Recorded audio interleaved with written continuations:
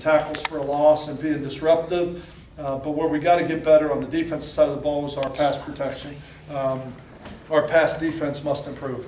It is probably one of the two glaring areas where we drop statistically from a pretty significant standpoint. And that's for a couple different reasons. I think injury was a big one. I talked about how important creating depth was for the football team. It kind of reared its ugly head, along with on the special teams, not necessarily the kicker and the punter, with our kicker with Brockhouse Khan being back and Bonani both being back, but with a whole new group of guys that were covering it. It's not just the guy that kicks it, but it's the guys that protect for it, the guys that cover the kicks, the guys staying in their lanes and doing those type of things. And we've got to improve special teams wise, and pass defense are the big emphasis as we get into this. And then offensively, third down is the key. My main thing as a head coach, I want to create a depth chart. I want to create a depth chart. I think we've got more experience than we've had since I've been here. When you look at the guys that have all had a playing experience that are coming back, this is the most experienced team I've had going into the same offense and defense now for 3 years in a row. I'm excited about where we're going to be with our top 22. The thing that I am trying to guard against is where our second 22, because that's going to determine what kind of football team you're going to have. Unfortunately, injuries are part of this game, and we've got to keep pushing. I mean, we've got to keep pushing as a staff, because we've got to create some depth in some of these young guys that red-shirted or maybe played a little bit as freshmen last year are really going to need to step up and start to play a key role, because we have our biggest senior class since I've been here, the most experience since I've been here, and I think arguably, I mean, from a talent standpoint, this will be one of the better football teams we've had on paper. What we've got to do right now is put it together from a chemistry standpoint and make sure that we can put all the pieces in the right place, and that's what the next 15 practices will be all about. I'm sure there's a lot of things that I haven't covered. I wrote down a lot of notes here and things to do. The schedule has not come out yet. The league office is finalizing some things here with the addition of Temple a couple weeks ago, which I'm excited about. With Temple coming in, it puts us back to an 8-man conference where we're going to play 4 and 3 for this year, and then where it goes from here is anybody's guess. I think we know we're adding 4 and dropping 2, and I don't know, it's addition, subtraction, where we're going, but I'm just looking at the 2013 season right now, and that schedule should be out pretty soon. Now, in addition to Temple, I've known Steve Adazio for a long time. I think Coach Golden did a really nice job up there at Temple. They've got a good program. They're doing a nice job, and I'm looking forward for them coming into the league. And I think with the way it's going to play out, with them taking West Virginia's spot for the 2013 season, it looks like we'll probably be playing on the road at Temple next year at some point in time. So really ready for the schedule to come out so we can see where all that is. But like I said, really excited about getting started and getting back on the grass. This has been a teaser to this point where we can get on the field, but we can't practice just yet. So tomorrow's when it all starts. The other thing we've changed a little bit this year, our practices will be in the morning. We changed our practice times. We're trying this out. One of the schedules that we've had in the summer is the players have lifted and ran and worked out in the mornings and taken classes in the afternoons. We went to that same schedule this spring, and so for this spring we will be on the field mostly from about 9:30 to probably about 9:30 to 11:30 when we do practice on practice days. The weekends will change a little bit. We'll have our typical 3 scrimmages through the spring, and they will finish up with a scrimmage on campus on April 14th, and with the spring game in Raymond James Stadium on April 21st is where everything will finish up. Outside of that, that's all I have. That's all I have to cover or talk about. But I'm sure that there's questions that I left unanswered that I'd be more than happy to answer for anybody.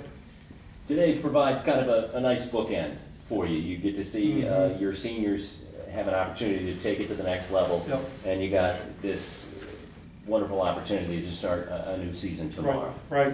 Oh, and I love Pro Day. I mean, I do. I love Pro Day. These guys, we haven't seen them really since the end of the spring, the end of the fall semester, because so many of them, we talked about 13 out of the 15 had their degree in hand, so they're not back in school, so they may be training at different places. And to have them all come back and get them together one more time, and to see Q Washington and Jarrell Young and what they're doing out there, and to see the Jeremiah Warrens and the Chaz Hines and all these guys, Patrick Hampton, all these guys come back and perform on Pro Day. It's their opportunity. This is their shot. This is their chance. The 4 and 5 years of hard work that they've put in, they just want an opportunity. And this is their chance to get in there and show where their numbers are from a physical standpoint with their height, weight, and bench press, and broad jump, and vertical jump, and then to take it out onto the grass with their 40 speed, and the 20-yard shuttle, and the 60-yard shuttle, and the L drill, and all the numbers that they keep. But I think probably the most important part of Pro Day is the individual period that they do at the end. I think that's really where they have the opportunity to show what kind of football players they are. You know, there are a lot of people that may have measurable numbers that will never play it down, and there's probably a lot of people that don't have the measurables that have played for a lot of years in the NFL. So I just am hopeful that these guys get the opportunity that they're looking for. But where I'm most proud of them, like I said, is 13 of the 15 have their degree already in their hand. That if the NFL doesn't work out, that ought to be a dream for all of them. But if it doesn't, they have a degree to fall back on, and that's the important thing. You know, every story, every season is its own story. Mm-hmm. How long for you did it take to kind of get past last season, all those finishes, close finishes, the season, the script could have been an entirely different one. Yeah. And what does that tell you about this team and what it needs to improve on, specifically those close finishes? Is that something you can't really work on that, or you just make Well, sure no, you can't. I mean, you can, and we need to, and we're going to have to get inventive. Like you said, every season's a new book. You know, it's a whole new book that we're writing on, a new chapter. But every season it starts all over in January again. From when will I get over it? When next year's over. I mean, really, that's one of those things that sits in your crawl, and you're only as good as your last game, and we can't get on the field again until September. And that's one of the things that drives you as a coach, you know, is we're only as good as our last finish at West Virginia, which unfortunately is not a memory you want to carry with you for 12 months, but that's where we are, and that's what we have. We have to learn. We can say we should have been better. We can say we should have been able to finish out those games, and we were one play away, which it literally was that close in a lot of those football games. But we didn't. And so what do we have to do now for the next 12 months? We don't get to start from there. As I watched Q Washington and Jeremiah Warren and all those guys get ready for their NFL days, we've got to start all over again. We have a new group of seniors, a new group of leaders. We've got different talents. We're going to have some younger players who are going to have to step up in some key roles. And what we've got to do a better job of as a staff is being able to finish that game, to be able to close it out. As I looked at it, the biggest thing that we looked at going down the stretch, I mean, our pass defense has got to improve. You know, we had the lead with 9 minutes to go or less in 6 of our 7 losses. You know, you're that close. I mean, that close. But when you have the lead, people are going to open their offense up and they're going to throw the ball more against you. And if we're able to get off the field and able to stop the pass, then you win. You know, we go down and score at the end of Cincinnati, but it wasn't over. You know, I mean, we couldn't stop them going down the field. Same thing happened at West Virginia. You know, when we go down the field and we're in field goal range and turn it over, they drive the length of the field. There are some little things. We've spent a lot of time studying the fourth quarter. I said, I'm really not interested in breaking down the first half of all the games all season. I said, but what I want to do is I want to take our 7 losses and I want to break down the fourth quarter. More than you normally would with losses? More, because when you look at it, that was the one thing that was consistent through many of the games this year, where normally we would break down the season. I said, I am most concerned with the fourth quarter. That's where we need to spend our time.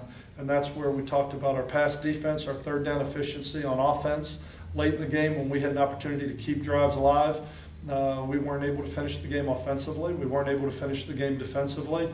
And our special teams had a hand in that as well. And so those are the things that we've looked at and said this is where we need to improve. Now, how do we get better at it? We've got to work harder at it.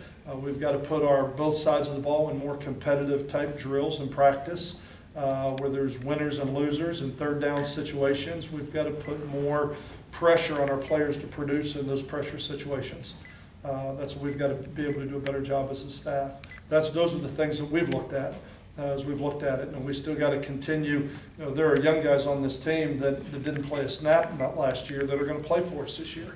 So we can't just correct what we did wrong last year. We got to build a whole team with it. You know, we can't just, we got to start at ground zero. Don't take anything for granted. There's going to be some great competitions going on in the spring. I don't have a depth chart as of today because everybody's going to roll. Everybody's going to get their opportunities, and we'll formulate the depth charts as we get into the scrimmages in spring. So we're not coming into it saying, okay, BJ's 1 and Bobby's 2 and Matt Floyd's 3. They'll all roll. They'll all get equal reps, and they're all going to go out there and they're going to prove their worth. How does a coach because I'm sure as you're analyzing your players, you're analyzing yourself, you're analyzing your staff. Agreed. What kind of job do you think there are things you guys could have done better as a staff, looking back? I mean, anything that? Oh, hindsight's always 20/20. Yeah. You can always look back and go, okay, we lost these games late. What could we have done to put more pressure on our players to be able to finish those games? I think the best teaching thing we have is the film itself. I think that is the best teaching thing we have. As I've told this team, they were good enough to be an 11-1, 12-0 football team. They were talented enough to be that good, but we don't do all the little things the right way yet.